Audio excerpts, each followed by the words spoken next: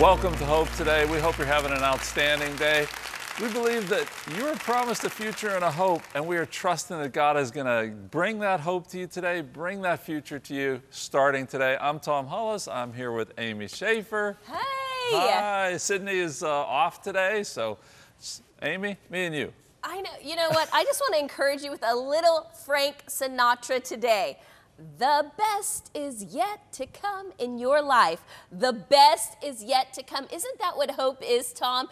It is believing that your best days are ahead of you, that God has something good for you today, that today could be the best day of your life. It's living in a place of joyful expectancy. It's not going to get worse and worse and worse. It's going to get better and better and better. I just want to know, can you do, I did it my way as well. I don't know if that's a Christian song. Well, that's the song they're singing in hell. I did it my way. I didn't know how far your Frank Sinatra repertoire goes. Yeah, because of my dad. Thank you, Dad, for the deep Frank roots. Well, we have a wonderful verse that we really want to dig into today. 1 Peter chapter 2, verses 7 through 9. So it says this: yes, you who trust him recognize the honor God has given him. But for those who reject him, the stone that the builders rejected has now become the cornerstone. And he is the stone that makes people stumble, the rock that makes them fall. They stumble because they do not obey God's word, and so they meet the fate that was planned for them. But you are not like that, for you are a chosen people. You are a royal priest, a holy nation, God's very own possession. As a result, you can show others the goodness of God, for he called you out of the darkness into his wonderful light. Well, there's a lot to unpack there. I like that because of what he's done, we can show the goodness of God to others. Yes. I love that. No, this scripture honestly is a game changer, that if believers would know who they are in Christ, you're a chosen people. You're a royal priesthood. You're a holy nation. We are called out of darkness and into light. So there's no more, who am I? What am I here for? What in the world was I born for? I'm not worth anything. I'm not worthy. I'm not valuable. This changes everything because you are handpicked, Tom, by God for his purposes, his work. So I just wonder today how you're feeling. Are you feeling like, I know who I am today, or I'm really struggling with this? And some people open the door to even depression. Depression is this overwhelming sense, but if you know who you are, you're the head and not the tail. You're above only and not beneath. You're the victor. You can do all things through Christ, which strengthens you. I don't know where you're at today, but we are praying for you, and we would love for you to give us a call, and we would love to pray for you. We want to see you win. Call us at 888-665-4483. You know, as I think about the word cornerstone, which is in there, I was big drawn word. to that, a big word, Yeah. the name of our ministry here, Cornerstone Television. And who is the cornerstone? Well, it's Christ. Christ. And, you know, I was just talking with one of our pastors at church on Sunday, just chit-chatting before the service, and he mentioned cornerstone as another translation of that is the keystone, Yes. that holds the arch together. And if you have that, the arch doesn't even need any cement in there. It'll stay together. But if you take that away, everything falls. And if you take Jesus out of the equation in our nation, which we've done increasingly, things begin to fall. He is what holds us together. Well, and another word for cornerstone is just simply a rock. You know, like a rock, a steadiness, a firmness, a solidness that cannot be moved and cannot be shaken. That's why we build our house in the Christian world upon the rock of our salvation. Yeah. We don't build our lives upon shifting and seeking sand. And here's the deep. You know, there's the kingdom of heaven and the kingdom of earth, and we're operating right now on earth, but we build our life upon the principles of the kingdom of heaven. Right. So that's why we don't have to fall apart in culture, when culture's falling apart, when culture is shifting, when nations are changing, when government is shifting. We don't have to fall apart because our lives are built upon the rock of our salvation. That is so good, Amy. That is what the church is built on. I remember seeing a church that had the cornerstone. They usually have the date on there, but this one church, I took a picture of it. It's in my phone somewhere. It says Christ. That's all it said on it. Christ was on the cornerstone. He is the cornerstone. He is the one that holds it all together. And we can all agree that in the current state of our nation, we need to get back to the foundations, don't we? Prayer, repentance, those foundational things.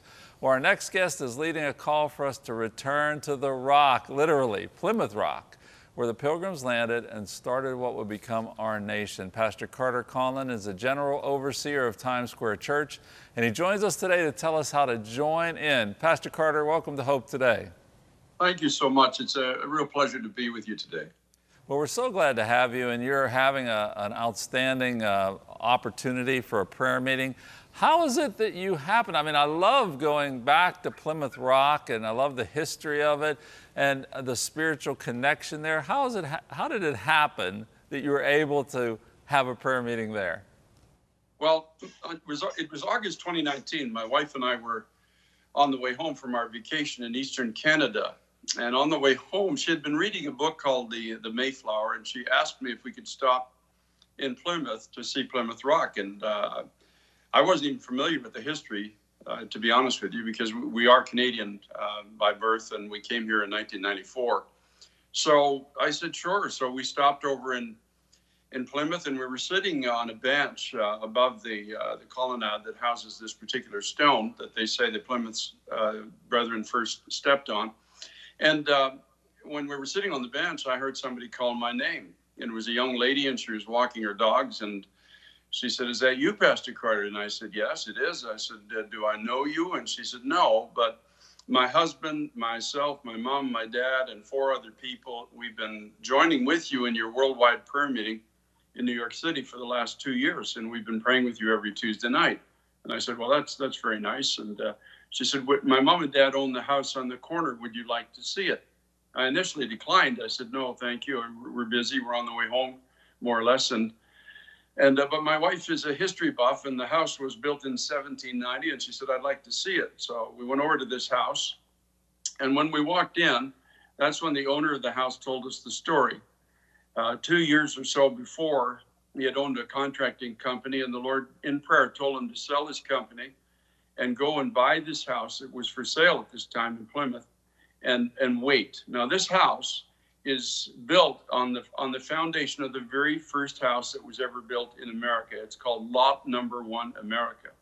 It was built there in 1790 on the very foundation, the 40 by 40 square foot area, I guess it is, that housed that initial home where the surviving pilgrims, about roughly 103, 104, landed in 1620, and more than half died that first year. The 51 that survived gathered in that house to pray. They had no strength, they had no power, they had little resource, they're surrounded by enemies, they had no go-forward strategy.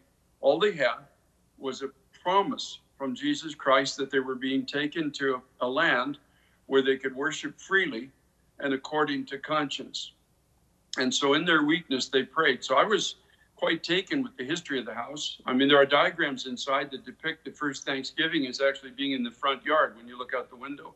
And it was in that house that the first treaty with the Wampanoag Indian people and surrounding Native American tribes was also signed. So it's a significantly historic spot. So I just said, "Can we pray together?" And the owner told me, he said, "We've been praying every Tuesday night." And about 2 months ago, I started to pray and said, "Lord, could you make a way that I could meet that man," referring to me as the pastor of Times Square Church at that time.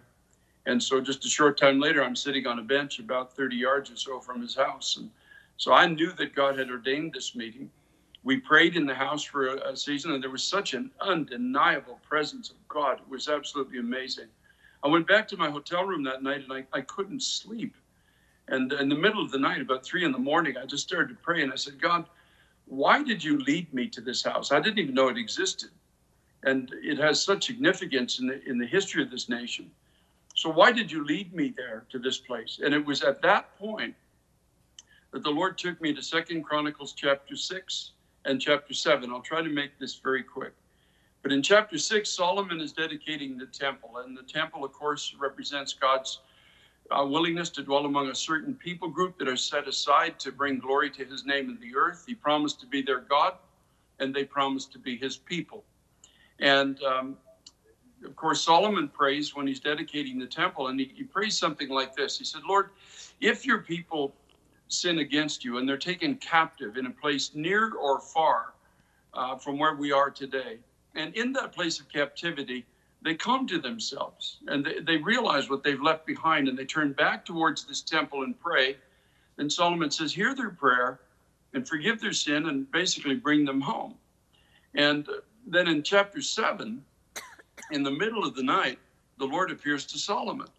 And he says to Solomon, I've heard your prayer. I've heard your prayer. And if I have to send pestilence, or if there's famine in the land, or if an enemy rises up, that's where that famous verse comes from. If my people are called by my name will humble themselves and pray, seek my face and turn from their wicked ways, I'll hear from heaven, forgive their sin, and heal their land. And then he says something really profound. He says, now my eyes will be open and my ears will be listening for the prayer that is prayed in this place. And my heart, he said, will be there perpetually. In other words, if you stray from me, I will remember, I will still be here, and I will remember the covenant that we made with each other in this place. I said I would be your God, and you said you would be my people. It was at that point the Lord spoke to me and said, I want you to come back to the place. The spiritual foundation of America is in this house where they prayed. I want you to come back there, and I want you to ask for forgiveness on behalf of the nation for what you have done with the 400 years of freedom that I gave you. And so that's what this Plymouth prayer meeting is all about. That's how it came to pass, and that's what we're going to do. Now, not only asking for forgiveness, but we have people from every walk of life. As I say, from senators to single moms are going to be praying and asking for God's blessing on our families, our nation, our schools, our homes, the civility in our cities, the respect for law and order. We have a uniformed policeman coming from New York City. So there's going to be people from every strata of life praying and asking for God's future blessing and a moment of mercy for the nation. So that's how this prayer meeting has started. Pastor, why do you think it is important to pray for those religious freedoms so that we can worship freely? And are those religious freedoms at stake? Well, of course they are. Anybody who's got a thinking mind knows that we are facing now what they were fleeing. They were fleeing being dictated to from the top down in their former societies as to what they could think, how they could act, what they could preach. And the dictates, of course, were restricting the Word of God and the practice of the Christian faith. So they were under a preaching, actually, in the country they were in before they came here, where they believed that God had given them a promise that he was taking them to a nation that he was going to found as a place where the gospel could be propagated freely according to the Word of God and according to conscience. As a matter of fact, they made a compact, it's called the Mayflower Compact, before they actually landed, that all the laws they would pass, all the governance they would do would be for the benefit of the whole society, you know, as America's theme has been, out of many, one, and that the purpose of the founding of this new colony, as it is, was for the propagation of the gospel of Jesus Christ. Right. That's not even debatable. No matter what's taught in schools today, this is the actual cornerstone, as you say, of America. And we're going back to that cornerstone and just saying, God, forgive us. Lord, you gave us a land where we could worship freely. Yes. And we, as other societies did throughout history, and as Israel once did, or more than once did, we just became enamored with ourselves and our own freedom, and we forgot who you are and what our purpose was. Mm-hmm. And so we're simply going back in obedience to God. And I believe, as we do what he's asking us to do, that it's in his heart to show us a moment of mercy. Amen. If I might say for just a moment that in the book of Ezekiel, God shows Ezekiel in a certain chapter the absolute moral and spiritual rot of the nation. It was top to bottom in a certain portion of Ezekiel. And when you look at it, you say, surely the nation is under the judgment of God. But then he says something incredible. He says, and I sought for a man to stand in the gap and make up the hedge so that I should not have to judge the nation. But I found none. So this moment of mercy was in the heart of God. He just simply couldn't find anybody to agree with him. It was that simple. So we're going to Plymouth, not just to hang our heads and weep, but we're going there in agreement to the reality that we believe that God's heart is to give America another spiritual awakening. That's my heart. That's why prayer is breaking out all over the country now. Amen. That's an exciting prospect. And as I've studied moves of God historically, repentance is always a part of that. Personal repentance, pretty much. People repent of their sins. What do you see as the national repentance that's needed right now?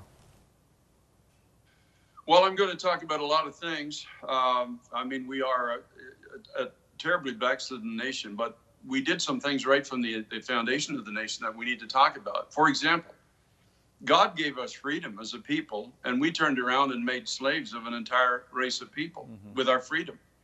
And even worse, in some parts of the country, we did it in the name of God. I was reading the biography of Frederick Douglass, the great abolitionist, and when he was 4 years old, he was told a story in his biography of a plantation owner coming home, gathering all the slaves in their quarters and talking about the great revival that had just touched their town and was touching their church. He was there every night, how the Holy Spirit is falling on everybody and touching everybody's life. And then Frederick watched the same man beat his mother almost to death for forgetting some menial. He hung her by the rafters by her hands and beat her back with a rod until she was almost dead for forgetting to do some menial task that she was given to do throughout the day. And Frederick Douglass, at 4 years of age, curled up in fear in the corner of this cabin. He said, whoever this white man's God is not God. And actually, he was right. This man's God was not God. And the abject ignorance of doing these things in the name of God is a great sin, not just against a race of people, but it's a great sin against the name of God himself, who gave us the freedom. We've got to go back. We have to deal honestly with this sin. And then we've got to ask God for the grace to bring healing to these wounds that are still bleeding in our streets even today. And I happen to believe that he can, and only he can. Yes. We can put together all the commissions we want. We can talk to, we're blue in the face, but it's only the Spirit of God that can give us the ability to forgive and the benevolence to care. This is what I believe, and this is where we're going to begin, and we're going to go from there. Pastor Carter, is this a mercy moment for America? Yes, it is, if we can hear it. That's the key. I mean, God wanted to give mercy to Israel, but there was nobody could hear it. I mean, he said, I sought for somebody, I couldn't find anybody. Can you imagine that? The most religious nation on the face of the entire planet, and nobody can hear the voice of God. And they've all got their scriptures to talk about why God should send judgment to the nation. But in spite of all the noise that's going on in that time and in our time, there is this small, still voice that comes through all of the crowd saying, I want to show mercy to my people once again, or to the people of the nation once again. And I'm hoping with all my heart that we can hear that. That's the core. It's the center core of why God is calling this prayer meeting. He didn't call it just to rub our faces in our sin. He called it so that we can have an honest face-to-face dealing with him. And with that honest face-to-face dealing, he could now show a moment of mercy to the nation. Amen. So if someone wants to join in, how can someone who's not going to be able to go to Plymouth, how can someone join in with this prayer meeting? Well, firstly, I don't recommend anybody go to Plymouth. We can only hold 27 people in the house. So they're going to end up outside no matter what happens. But you can go to our website, Times Square Church, New York City. It's tsc.nyc. And that would be Tuesday night, October 6th. 7 to 9 p.m. Eastern Time. It's our regular worldwide prayer meeting that is now in 209 countries. It's an interactive prayer meeting. People can text in, they can email in their prayer requests, and we can actually speak directly to people in other parts of the world during that prayer meeting. Or they can go to It's Time to Pray. One word, all lowercase, itstimetopray.org, and the instructions will be there. We're using the same company that Jonathan Kahn used in Washington for the return. So the instructions will be there as to what is the best avenue to get in if they're having difficulty connecting on their cell phones in particular. We are looking forward to that, and we're going to have all of the details for that event on our website. Pastor Ken, as we're just exiting this moment, will you pray for our nation and pray for our country and for the mercy of God to come back to America, and that we will remember our roots? Father, in Jesus' name, Lord, we just lift up our nation before you, and we do, Lord, admit that we've fallen far from our purpose. Yes, we've fallen far from loving you. God, we've fallen far from even caring about the next generation. We do so many things that are an abomination in your sight, but yet it's in your heart to show us mercy. It's in your heart, God. You even sent a prophet to Nineveh, a wicked city that had never even heard your name and were known for cruelty, and yet you showed mercy for a whole generation. You've done it in ages past, in other societies and other places. And you, Lord, remember the tears that were shed in this nation. You remember every knee that was ever bowed throughout our history. You remember the 51 emaciated, half-starved pilgrims who prayed in that house and asked you for a miracle and for a place where you could be worshiped freely and according to conscience. And you hear every tear of every person, every single parent, everyone in the nation who cries out for freedom for their children. God, you hear the sigh and cry of every teenager who doesn't seem to know what the future holds and how they're going to find their way through it. And so, Lord, we're appealing to your mercy. My God, have mercy on our government, have mercy on our courts, have mercy on our schools, our families, our homes, our nation. Lord Jesus Christ, we put it all in your hands. And we come, and as the song says, in my hand, no price I bring, simply to thy cross I cling. We come to you, and we thank you that you are a great and a merciful God. And we thank you for it in Jesus' name. And Amen. Father, we just take this moment to pray for Pastor Carter, Pastor Carter Conlon, and those that will join together on Tuesday. We ask, Father, that their prayers will ascend to heaven and begin the healing of our land, Father. Help us to repent and come to the place of mercy for our nation. Bless this meeting as they participate in it. In Jesus' name, amen. Amen. Amen. Thank you so much, Pastor, for being with us today. Thank you so much for what you're doing for the nation. God bless you, and thank you so much. We'll be back with more Hope Today right after this.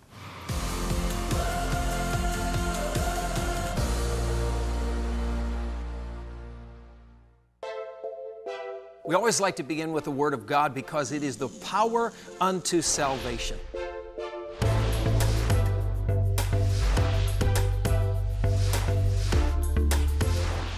We're called to shine the light of Jesus so others will know about Christ, because now more than ever, people really need to know who Jesus is. Christ is in you. Our world needs hope like never before, but lives change for the better when hope breaks through. This October, help us light up our city with the truth and hope of the gospel, alongside special guests Joan Hunter, Mike Smalley, Pat Schatzline, Keenan Bridges, and Real Talk Kim. Save the date for our Hope Breaks Through broadcast, October 12th through 16th at 8 p.m. on Cornerstone Television Network.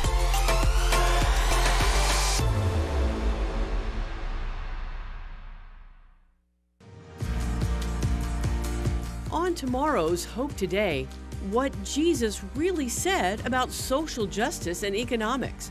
Author and economic advisor Jerry Boyer reveals the fight between the maker versus the takers. Don't miss tomorrow's Hope Today.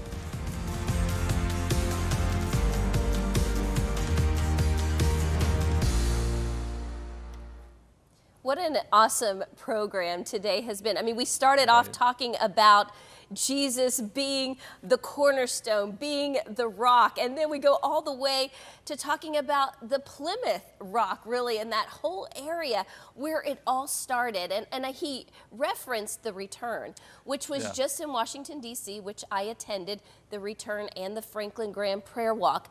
And to watch how God is moving in our nation as far as prayer is concerned. It is time for the people of God, the chosen people, the holy nation, the ones called out of darkness into light, to pray and to stand in the gap. Tom, if we don't stand in the gap, who will? Well, Pastor Carter mentioned that verse where God looked for someone to stand in the gap and couldn't find someone to stand in the gap. We need to be those people. We need to say, I'm here, Lord. I'm praying for our nation. Yes. You know, there's something interesting, Amy, about going to a location, going to Washington, D.C. like you did. Yeah. Is God limited by time and space? No. He can answer our prayers anywhere. But there's something significant about certain places, and Plymouth Rock is certainly one of those. He mentioned the Mayflower Compact and how the Pilgrims, even before they set foot on the land, they dedicated this land to the Lord, one of our most foundational documents, the Mayflower Compact.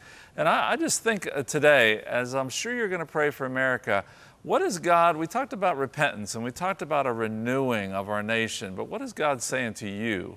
Where has your relationship with the Lord faltered? If it has, and maybe it hasn't, praise the Lord, but if it has, God's offering mercy.